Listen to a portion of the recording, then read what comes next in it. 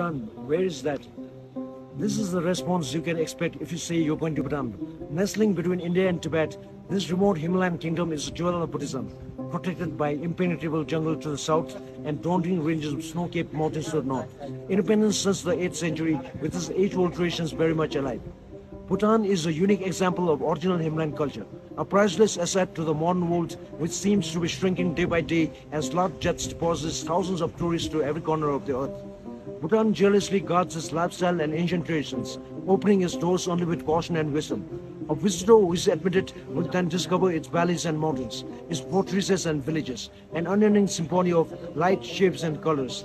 The beauty of the pastoral landscape seems unreal to travelers of the industrialized world, housed with brightly decorated window frames and shingled roofs, patchworks of green paddy fields, plots of tawny buckwheat, oak forests, a covered bridge, fences of intricately wooden bamboo, a man leaning on a wooden trail trampling his harvest, a woman weaving in open air, a baby laced from a horse's saddleback, and yaks browsing in a grove of giant rhododendrons.